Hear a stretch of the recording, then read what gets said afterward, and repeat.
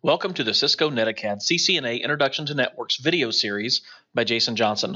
This video is Chapter 11, Build a Small Network, Part 1 of 2. And Part 2, the links will be in the description below. The material in this video covers the 6.0 version of the Cisco NETACAD CCNA Introduction to Networks course. Thank you for watching my videos. Your time is appreciated.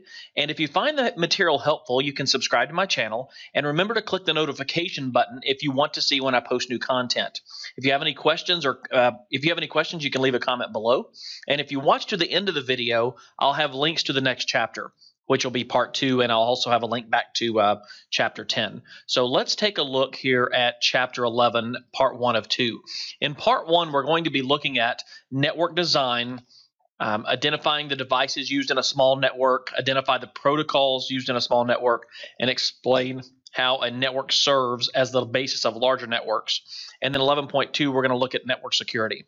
And then we'll have a Part 2, so make sure that you check the description below for the links to that, or watch to the end of the video to be able to get the links to Part 2.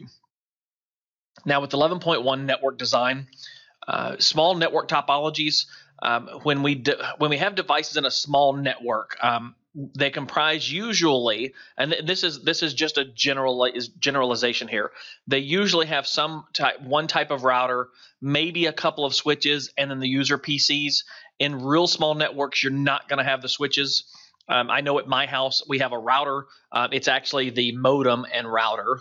When it comes in on the cable modem, it's a cable/router, and then I have two other routers in the house because I want to segment out my networks. One goes to my son does his gaming on his Xbox, and then I have another one set up for regular network and then Wi-Fi. And then I also segment out the Wi-Fi so that I have guest Wi-Fi, I have regular Wi-Fi, and it's segmented out as well. So you can do different things like that. You can have multiple routers. Usually you're only going to see maybe one or two routers in a small network, depending on the size of it. You might see a switch if you're going to run from, and when we're talking about a small office or a small network, and you might be running to two different rooms or two different areas of a building. You might put a switch in to be able to segment those local area networks off, but where you wouldn't necessarily need a router. So also small network topologies, access to the internet usually through a single WAN link, a cable, or a DSL. Management is usually by a third party. Small companies, small businesses usually hire some contractor, which is probably what you may be training to do. You may be working for a company that hires yourself out. You may be doing contracting work yourself. I've done some contracting myself where I'll go out and help small companies out. They do not have the money to be able to go out and hire a full-time IT person, nor should they, because it's not cost effective. Because they may only need IT support maybe 1 or 2 hours, 3 hours a week on a regular basis. And for setup, they may only need that person to come in, maybe 1 or 2 weeks. I've helped set up a small company, and I worked for them for about 6 months, getting everything set up, the server, making sure the server is connected to the databases, working with the database person. And then they didn't need a full-time IT person after that. They needed some training and some things like that, but they only needed the initial setup. And then they needed somebody to contract with them from time to time to be able to work on computers and things like that. So it's usually by a third-party company or a contractor. Now, the device selection for a small network, you're going to be looking at some different issues. You want security, you want quality of service. If you're going to do voice over IP, that's going to dictate the type of equipment that you're going to do. Do you need to do network address translation, and do you have to have DHCP services set up? So those are some things that you might have on a small network. Now, on a small network with IP addressing, address space is a crucial component of a network design. All devices connected to a network do require an address. However, they don't have to have an internet-enabled IP address. When we're talking about the v4, you can use a network address translation to do the v4. But the address scheme must be planned out, documented, and maintained. And documented is the big one right here. When you plan something out, that's fine, but you want to document. You want to have documents down, especially if you are a third-party person coming in and doing that documentation. You want to have everything written down because you may not be the follow-up person to that to come in and work on that network, and somebody that comes in behind you, and I've done it before, where you come in and you're like, well, where does this wire go, and why is this switch was put here? Why was this switch put here, and why are they using this IP addressing scheme? And so if you document that, you can put your thoughts to paper. It may just be a Google Doc. I mean, it may just be an electronic document that you put on there, but it needs to be documented. Address space documentation can be very useful for troubleshooting and control. And the reason you document, especially on a small network, I mean, you need to do it for large networks too, but especially for a small network, just like I said, you may not be the person that tries to come in and fix it down the road. It may be somebody else, or you may be coming in behind somebody else trying to fix it, and you would really appreciate some documentation there. So address documentation is also important when controlling resource access. So you want to be able to know who's got access, who's in what LAN areas and things like that. So redundancy in a small network, you probably can't put a whole bunch of a redundancy depending upon cost, because usually small networks are limited on, when we talk about resources, they're limited in their money that they're able to spend. So a network should be reliable by design. However, the more reliable you make it, the more expensive it gets. So there's a trade-off there. So what you have to do is, when you are working with a company, you have to understand that cost trade-off and what is the return on investment for extra equipment. For example, let's look at this redundancy over here. Let's say that a company says, oh, we don't need that extra router and switch. We don't need this over here. But let's say that this switch goes down and they're down. That company can't operate. They cannot get out to the internet. But if they have two routers and two switches, and let's say this one goes down, then this one can still you can reroute. Or let's just say that this server goes down, it can still reroute to this switch and go this way. It doesn't have to go. It can still come through here. You've got redundancy built in. And let's say that you build redundancy in maybe even between your routers. So you're going to have redundancy built in there, and there's a cost to it. And you just have to work that out with the company to be able to say, network failures are costly. I've worked for a company that was a penny pinching company, and they just did not want to spend money. I had a server that went down all the time. And so what I had to do is document the downtime, and I did it over a 3-month period. And then I showed them, here's how much it's costing you in downtime. And if you would just go spend an extra $5,000, let's just get $5,000, put in a new server, and here's what your uptime is going to be over the next year, and you're going to save that money over the next, just in 1 year, they saved money on their return on investment just by spending that $5,000 because of downtime on the old server. They had people just sitting there not working, large amounts of time, and it was just very easy to be able to say, here's your downtime, here's what it's costing you, here's your per hour cost of not being able to work, and here's what you're going to spend on a new equipment, and here's what the payback's going to be. So you just have to make that sell. You have to be kind of a salesperson when you do that. You have to make it logical and say, here's what you're getting back for your money. So redundancy increases reliability by eliminating single points of failure. So that's basically when we're talking about redundancy in networks, that's what we're talking about. Redundancy can be achieved by duplicating a network equipment and links. However, that's costly, so that you have a trade-off there. And a good example is a network's link to the internet or to a server farm. A lot of companies only have one link out to the internet. The company that I was consulting for, that I said that I worked for about 6 months doing that, we had backup internet. Even though it was costly for them, we had a regular DSL line, and this was about 10 years ago. It's been a while, but actually it's been more than 10 years. Wow. Okay, so we had a regular DSL coming in, and then we also set up a wireless connection. There was a company in that town that had a point-to-point wireless where we could put up an antenna on our building, and we had that as a backup, so that if our main DSL line went down, which it could tend to happen every now and then, they could still send orders through because they were very time sensitive. They were, I don't want to say what exactly they did because it gives away of what company I worked for, but the type of work that they did was very time sensitive. When they would have orders placed with them, they had a small amount of window of time to be able to get those orders turned back around and back out the door. And so they could not be down. They just could not afford to be down. They lost too much money. So they spent the extra money. One, we had 2 DSL lines coming in, so we had duplicate. But when DSL went down, both of them went down. And then so we put the backup point-to-point Wi-Fi or point-to-point wireless in. Now, with traffic management, traffic type and patterns are also should also be considered when designing a network. and traffic patterns. And what I mean by that is bandwidth and how much data is going to be going through. If you have database traffic going through, that's going to be heavier than maybe somebody that's just going out to a web portal and putting in orders for a company. And so a good network design categorizes traffic according to the priority. And by that we mean what has the most priority? Well, voice is going to have the highest priority, if you're doing voice over IP, because it has to get through. Your phones have to be up and running. Where FTP has a lower priority because sending files, and if you watch the other chapters, we learned about TCP protocols and reliability and connection oriented, and that's FTP would make sure that those files go through. Well, they have those files are going to be ensured that they go through, but it's a lower priority because they can get resent back and forth. So if they can't upload the file at that particular minute, it can queue it up and send it on back through. So you have higher priority, and then you have lower priority based on services. Now, common applications in a small network, those are usually network applications used to communicate over the network. You might have a DNS server, maybe on a small network. Usually you don't have a DNS server on a small network, but you could set one up. You might have a telnet server. You might or might not have an email server, depending upon the size of the company. You most likely are going to have a DHCP server set up to be able to pass out IP addresses. You may or may not have a web server. Again, depending on the size of the company and the focus, they may choose to put that out on the cloud, and they may have an FTP server, and that might be where clients could drop files off and things like that.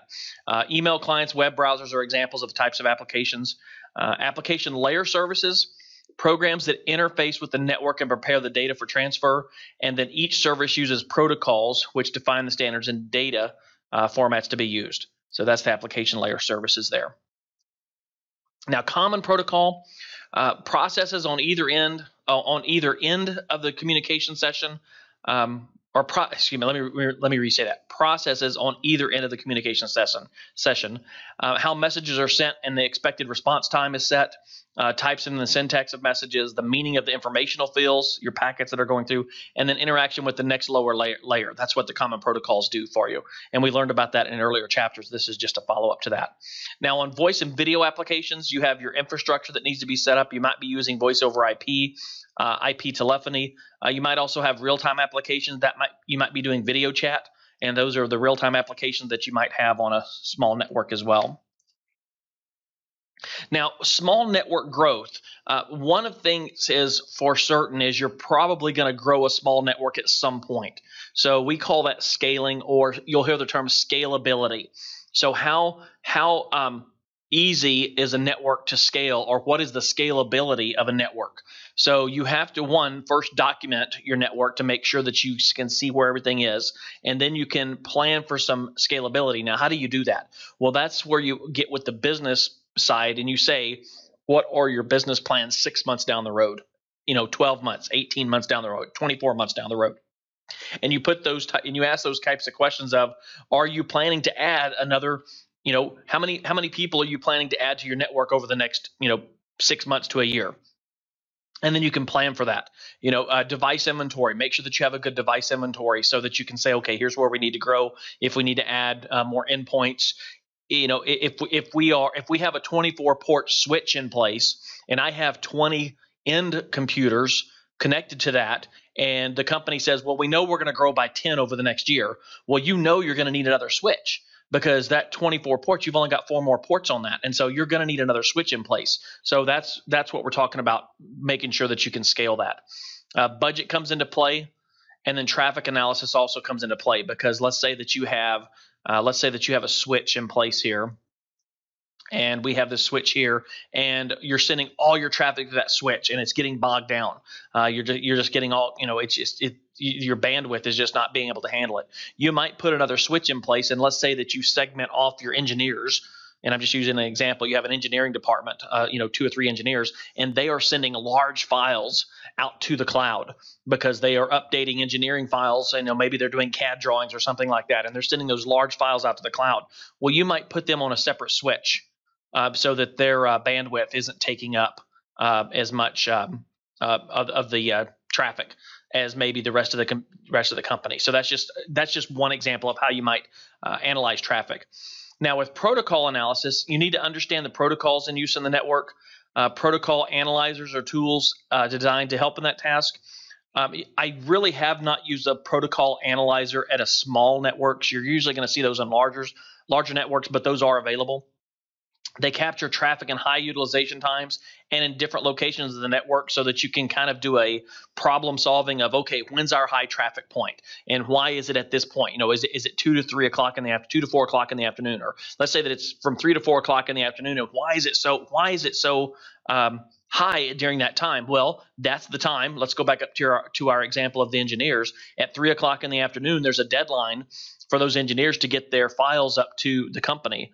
Or up to the salespeople, and so at 3 o'clock they start uploading, and so you're going to see a huge spike at 3 o'clock, and so that might be a business decision to be able to say, hey, could we get with the engineering department and can we load them earlier, or can we do something different because we're having high traffic utilization during that time? So analysis results allow for a more efficient way to manage traffic. Now, employee network utilization, be aware of how the network use is changing based upon users, and I just gave an example of time of day, and that's not always something that's going to be known. You have to talk to the business side to figure that out, because you may be sitting there going, man, I don't understand why at 3 o'clock every day there's traffic. Well, that's if you go talk to the business people and you go talk to your customers and say, okay, we're getting high traffic at 3 o'clock. What's going on? You know, what are you doing in your day-to-day work that's causing that? And then you can find that information out. So a network administrator can create in-person IT snapshots of employee application utilization, by person, and you could say, okay, this endpoint is sending up this amount, this endpoint is sending up this amount, and then you can find that. And I have had an example of where we had a user that was doing a side business using the network in the company. And so we did some network utilization tools, and we figured out that there was a large amount of traffic going to a particular endpoint. And we went and looked at files and things like that, and we were like, they shouldn't have this much network traffic. And we found out that they were storing personal business off business. It had nothing related to our business. They were doing work outside that company, but they were using our company's network and storage to put their files on there. So we use the network analysis to be able to figure that out. All right, well, let's switch over to 11.2 network security. So when you get into security, you have to figure out what are your types of threats to a company. And let me say, I also teach security courses for the community college I work for and from other places. And what I will tell you is no network is 100% secure. And anybody in the security side is going to tell you that. You're never going to get 100% secure. What you have to do is it's a ongoing, comprehensive task that you have to be doing with the security side. It's really never ending. So what you have to start with is figure out your types of threats. Digital intrusion can be costly, but is it always coming from intrusion? Could it be from the inside? I just gave an example of an employee that was doing something internally that was not necessarily a security threat, but it was impacting the business. So intruders can gain access to software through vulnerabilities, hardware attacks, and stolen credentials. Common types of digital threats include those listed in the graphic over here. And no, those are physical over there. The graphic's not okay. So not listed in the graphic over there. You can come in through digital attacks. I'll just list off a few here. But digital threats can come in through malware that may come into your company. You might get emails that come in that say, hey, you need to update your password. Click here to do that. And so it's about training, and it's about layering your security. So when we talk about physical security, though, it's not always just digital security. It's also physical security.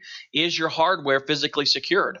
Is it behind, are your servers behind, we have our servers here. Are they behind a locked door, or can just anybody get in? Do you have a card reader in place? Do you have somebody close to the door that can see people coming in and out?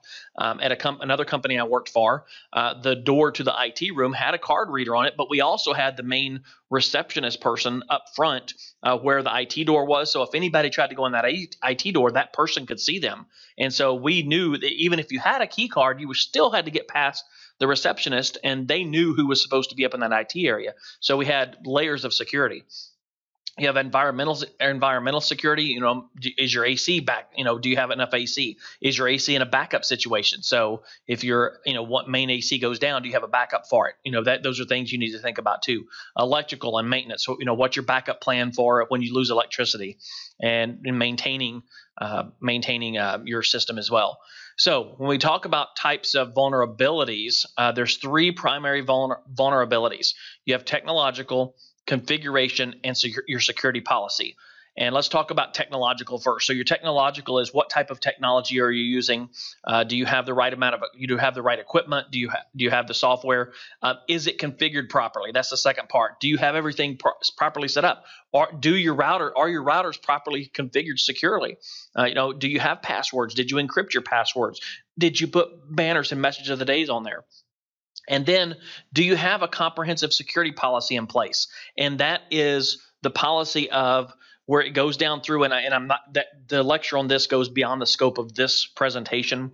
But when you put a security policy, and you can find all kinds of them out on the internet, but when you put a security policy in place, it needs to be comprehensive, it needs to be updated, and it needs to be reviewed regularly. And what I mean by regularly, it may be every 6 months that you pull. Do you have maybe not just IT people. I've been involved where we have the IT people, we have the maintenance people, we have the facilities people. You might have the HR people involved, human resources, because all of those different areas, you pull a team of people together to review that security policy in a broader scope of the security of the company.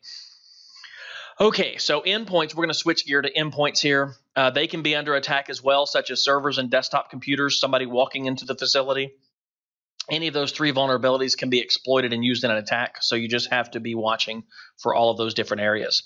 So you have different types of malware, can come in, and this presentation is not going to cover all security threats. So you're maybe saying to yourself, well, he didn't cover this in there. Well, right, this is not going to cover everything. This is not a security class. This is just an overview of security for the routing and switching introduction to networks. But some of the types of malware, you might have a virus or a worm or a Trojan horse that comes in. It may not be somebody from the outside trying to get in. It may be an employee over here. You may have this employee over here sitting at their computer, and they opened up a file they weren't supposed to. They brought in a USB drive from home that they had downloaded this. Maybe they have. I'll give you an example. This was years and years ago. We had removed, and this was back with Windows 4.1. That tells you how long ago it was. And we had some users that were playing solitaire. So the management decided, hey, we want to remove solitaire off the computers. Well, some enterprising employees figured out how to put solitaire on a floppy disk, put it back in the computer, and play on their break or play when nobody was around. And the way we found that out was we went to boot a computer, and it wouldn't boot up properly because that person had left the floppy drive in. And so it wouldn't boot properly because it was trying to boot to the A drive, which was the floppy drive. And so that was an internal threat. I mean, it's an old example, but it's an internal threat of it. You can have reconnaissance attacks. Those are users from the outside that try to ping your network. They try to get into the router. They try to discover and map your systems and services to figure out what's there, to figure out what vulnerability you have. They try to acquire enough information to target the system or network to facilitate the search for vulnerabilities. So they try to break in so that they can search. It's really a probing attack. And good hackers, the good ones, and I don't mean they're good people. I just mean the ones that know what they're doing as far as from a illegal standpoint, they will leave as small a footprint as possible. They won't necessarily try to break in and do anything wrong at first. They're probing for vulnerabilities because they're trying to discover how deep they can get into the network. How much information can they get access to? What is available to them? So they're going to keep acquiring information until they get full access, and then they can then pull information out, or maybe saying, okay, well, I've got this information over here, but wait a minute, there might be something even better. I might be able to get all kinds of personal information, credit card information, database information. So they keep probing. So some common tools that they rely on usually are free or public internet services such as DNS. You would be amazed at and I've done it with when I teach security classes. We set and we do DNS searches, or we do a who is, and we say, okay, who's the administrator on this account? And we find out that it's John Smith. And so it's a small company, and we call up and we say, hey, I'm working with John Smith to update your website. I just need to get this information from you. Can you tell me your IP address? And they walk you through and get the IP address from you. the internal IP address. So you're trying to ping in, and now if I've got the internal IP address and I've got the external IP address on the router, I can start doing some things where I can try to break through the router at that point. So just things like that, looking up a company to see who works there and get the IT information or get the CIO information, things like that. Just searching to see are documents available through the public network. I've done that before with my security classes, where we scan a company or we scan a place and we say, do they have any documents or do they have any Excel documents open? And I've seen it before where a company just had an Excel document with all kinds of employees' information, and it was available on the internet. I mean, it was available it was forward facing to the internet. You could see that Excel document on the internet. And if it wasn't on a web page or anything like that, but if you just search their network, somebody had left it on a web server, and you could pull that Excel file up. They had shared it with somebody else at some point, and they had just left it there, and so it was exposed.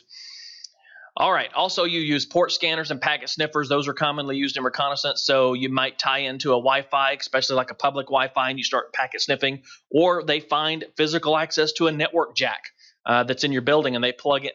They've got access to that, and they plug in a jack, and they can sit there and start wire sniffing. It's just that's why physical security is even so important. You have access attacks. Those are password attacks, trust exploitation, port redirection, man-in-the-middle attacks, where they try to say that, make you think that there's somebody else. So like if a victim here thinks they're going to a website, but they're actually going through this web server first, and then it's going down here, and they're parsing all that information and reading it. So it's unencrypting it here. Even if it's encrypted, they're unencrypting it here, reading it, and then forwarding it to the server and then back. So this person thinks they're on the server, but they're not. Somebody's reading it. Denial of service attacks are also a very real thing. DOS, or you'll hear the term DOS. A simple DOS attack, you would think that they're simple, but they're still dangerous. That's where an attacker will have all kinds of a botnet, maybe, or a directed, what they call a directed denial of service. And what they'll do is they'll have their bot system start flooding that web server, for an example. Let's just say we're not going to say we have a man in the middle here. This person here, actually, I'll tell you what, this person here sends information to all these bots and says, okay, start pinging this web server. And so they might have 5,000 different endpoints, victims, start pinging this web server. Well, after you start hitting that, depending upon what level of traffic you're paying for, you may shut that web server down and you may not be able to get to it. Now, they didn't actually hack the web server, but what they've done is they've effectively shut the road down to that web server, so they've shut your business down. So preventing denial of service attacks by applying the latest security updates. There's also services that you can employ to fix that. But some common DOS attacks are ping of death, the SYN flood, directed denial of service, maybe a Smurf attack. There's different ways, and there are solutions to all of those. Not always right away, but they're usually you can fix those solutions, and there's services that will help you with that. So how do we mitigate network attacks? You back up. You make sure that you're upgrading your equipment to the newest that's secure. Make sure that you're always update, and make sure that you're patched. A lot of times a company gets hacked because there's some kind of vulnerability out there and they didn't patch the system. So you want to keep up to date with the latest developments. Your enterprises need to keep current with the latest versions of antivirus software. Patch for all known vulnerabilities. They must be applied.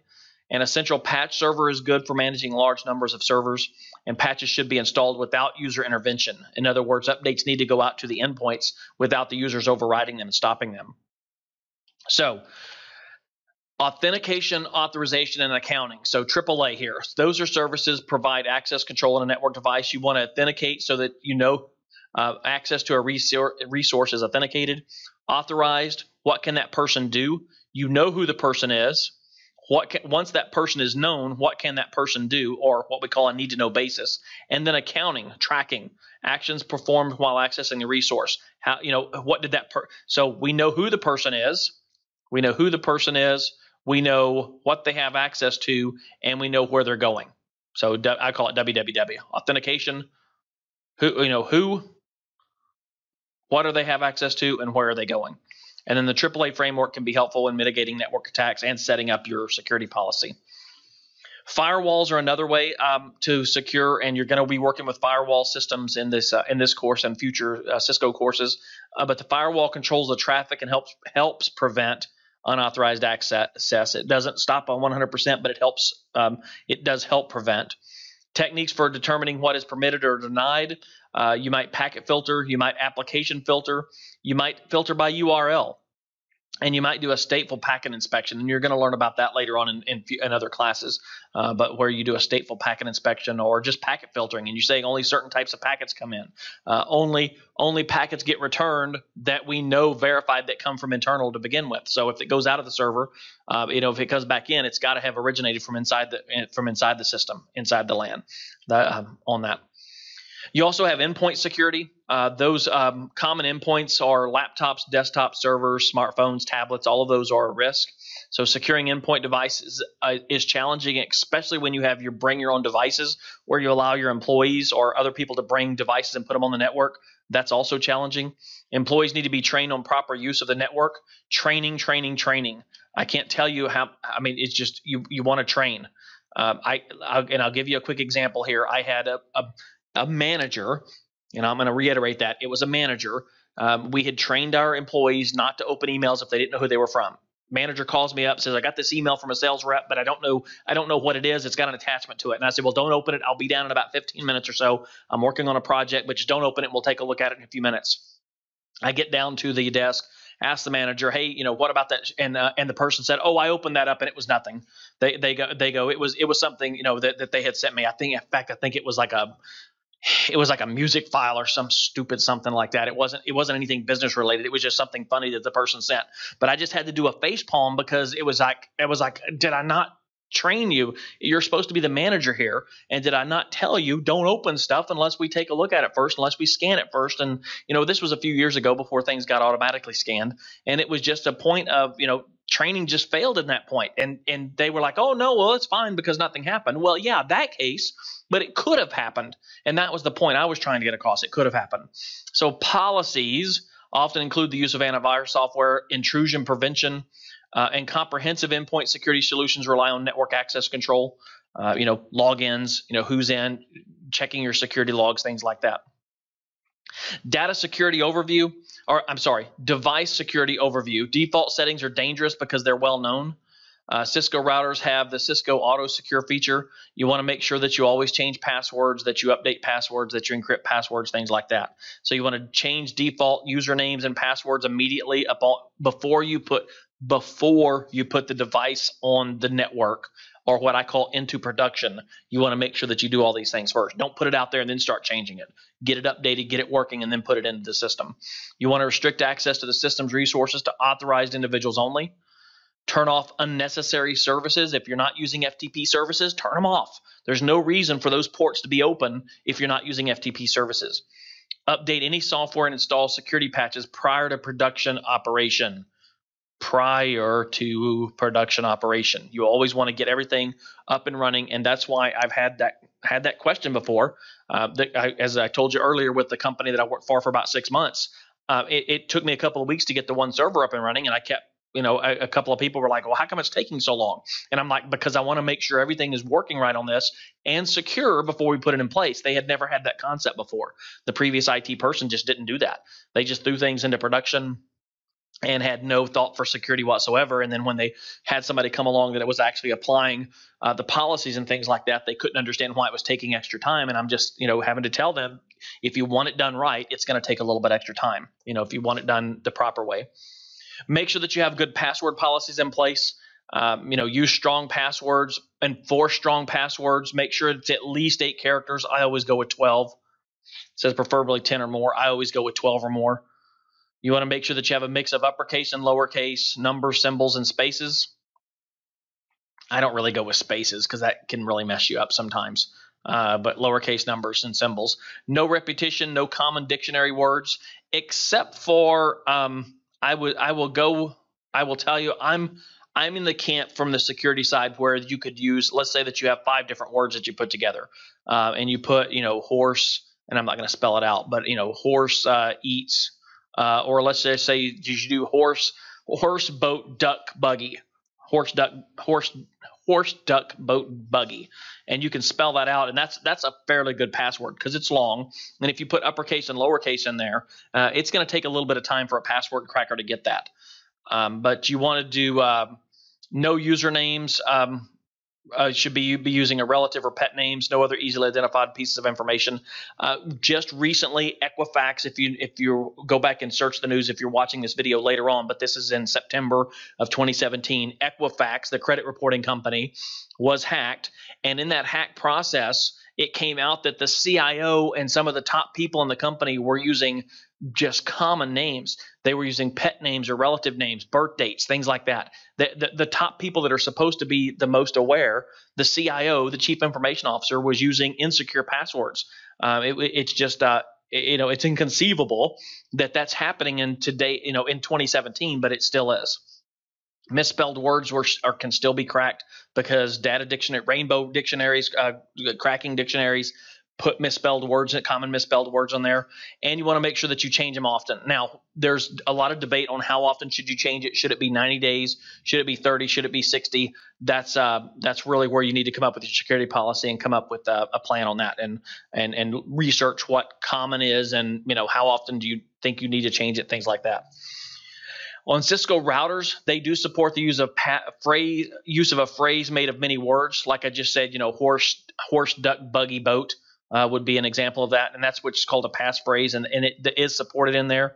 However, I would say you would still probably want to put some uppercase and lowercase in there, and maybe do some what I call haystacking, where maybe you put some symbols on the front and the back. Maybe you put 5 stars on the front and 5 hashtags on the end point. So you kind of make it longer, and you do what they call haystacking with the password. Now, some basic security practices. Strong passwords are only as useful as they are secret. So if you lose your password, it doesn't matter. It doesn't matter if it's 20 characters long. It doesn't matter if it's 100 characters long. My Google password is over 100 characters long. I think it's 102 characters long. Uppercase, lowercase, number, symbols. I don't remember. I use a password manager to do that. If I lost that password, it's no longer secure, except for the fact that I use two-factor authentication. You have to have a USB key to log into unknown devices on my Gmail account. So you put those things in place. Now, on the Cisco side, the service password encryption command encrypts the passwords and configuration. Always do that. Always do it. The security passwords minimum length, always do that. That ensures all configured passwords have a minimum specified length. You can force password lengths. Do that. Blocking several consecutive login attempts helps minimize password brute force attacks. You want to do that. And then you want to login blocks for 120 attempts 3 within 60. That will block login attempts for 120 seconds if there are 3 failed login attempts within 60 seconds. Now, you may say to yourself, why would you do that? Well, that's way if you've got somebody that's just constantly pinging the device trying to get in, if it gets it wrong 3 times within 60 seconds, it locks it down for 120 seconds, and then it makes it that much longer for them to keep trying to put passwords in, because then it's going to have to wait 120 seconds before it can try again. And if it tries wrong again, then it's do it again. And that's where my password manager that I use does that. So if somebody was trying to crack my password using a dictionary attack or something along those lines, after so many failed attempts, it will lock it down for a certain amount of time, and it gets increasingly, the one I use gets increasingly longer. So it may do it for 106, it may do it for 60 seconds the first time, then 120 the next time, and then maybe 300 the next time. So, but with your Cisco devices, you want to put that in place, and then you also want to do the exec timeout that automatically disconnects idle users on a line. Always make sure you have that in place as well. All right, you want to make sure that you enable SSH. Telnet is not secure. So enable SSH. It's highly recommended to use SSH for all remote shell protocols. Just do it. When it says highly recommended, just do it. Don't use Telnet. To configure a Cisco device to support SSH, you need to take these 4 steps. You need to ensure the router has a unique host name and an IP domain name. You need to generate the SSH keys. You need to generate a local username, and then you need to enable VTY inbound SSH sessions. And the router can then now be remotely accessed only by using SSH. Only by SSH, no Telnet. Just don't use Telnet. It's just not good. You'll have a bad day. All right, so this has been Chapter 11, Part 1. I know it's a little bit longer, and I have Chapter Summary Part 2 on there. This is Part 1. We looked at how small networks can scale into a larger network, and we also looked at how configuring switches and routers and device hardening features to enhance security, and we looked at security kind of in a general phase. So this has been a little bit longer video in this series, and I apologize for that, for the length, but there's just so much material here in Chapter 11, and we have a second part part 2. So if you hold on for a few seconds, you'll see the links to that, or check in the description below. And I hope this video was helpful for you, and I hope you have a great day.